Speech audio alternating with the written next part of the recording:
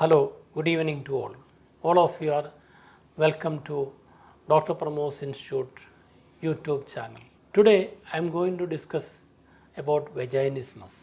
Vaginismus is a condition in which outer one-third portion of the vagina will contract due to fear or fear of pain or pain.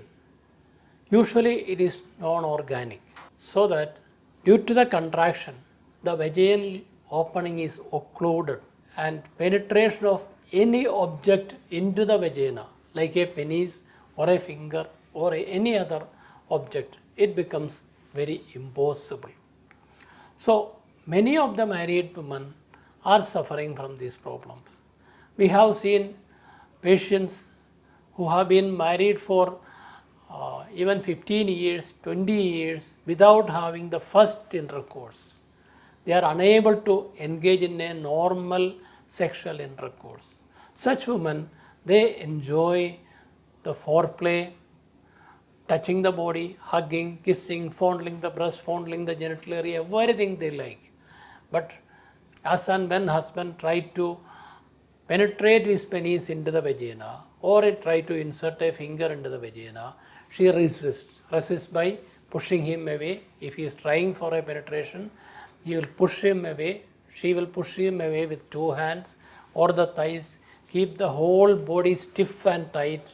Some people, some of the women, they keep their legs together and very tight so that a penetrative sex will never occur. And usually these women, sometimes they may elevate the pelvis, lift the pelvis from the bed, move back on the bed, and the head may go and hit on the cord. So they won't cooperate for the sexual intercourse. And by the evening, they will feel fearful. And usually after marriage, they are having a fear to have a sexual contact, and they will say, let us not have sex now, let us wait for some time.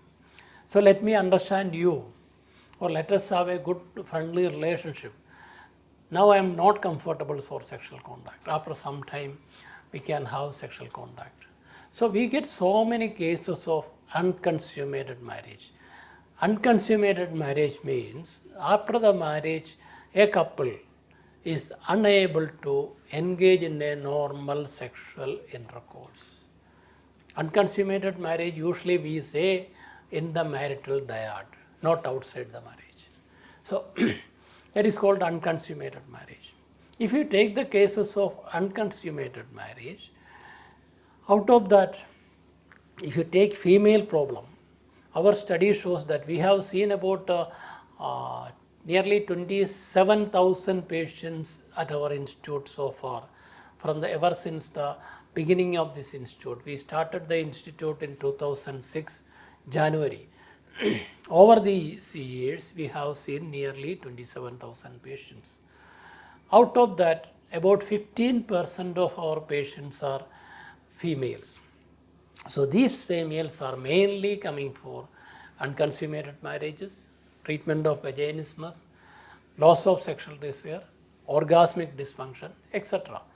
And when we analyze the data of about 10,000 patients, out of that, 15% were females. In the females, almost 95% of them with unconsummated marriage had vaginismus as the number one problem. So it accounts for 95% of the female problems leading to non-consummation of marriage. And it is a treatable condition. Mind that it is 100% treatable if the patient is willing to cooperate. So last time we had posted a video in which one of our couple who have got treatment here, they recovered almost in 10 or 11 days. They treated. They have been married for a few years. They were unable to engage in a sexual contact, and they have undergone treatment elsewhere also, but they could not succeed. After coming here with a systematic treatment called sex therapy,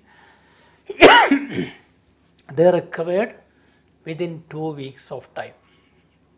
So we get so many such cases, and these cases can be easily treated.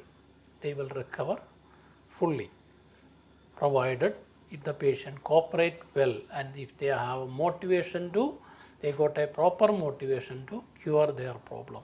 So it is a treatable condition, and many people, many such cases end up in divorce without getting proper treatment.